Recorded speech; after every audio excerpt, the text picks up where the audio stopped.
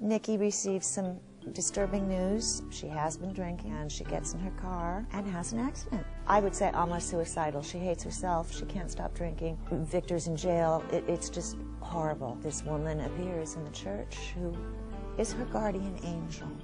She just sort of became a tragedy that you can't stop watching. It's like watching a train wreck. She's rich, she has everything in the world, and yet inside, she has nothing a lot of the time. Been here 32 years. I was 23 years old. Nikki was already a drama queen, although she was poor and from the wrong side of the tracks and decided to be a stripper and all of that. You've been out all over town with everything that wears a pair of pants.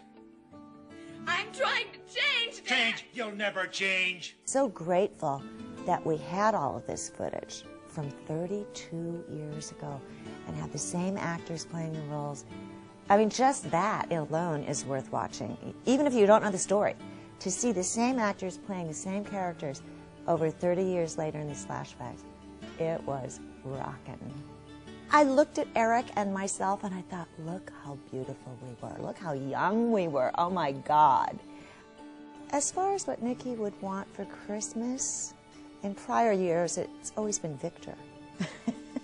And it may be him again this year too, I don't know. I think it even goes down to the production values of lighting, of props.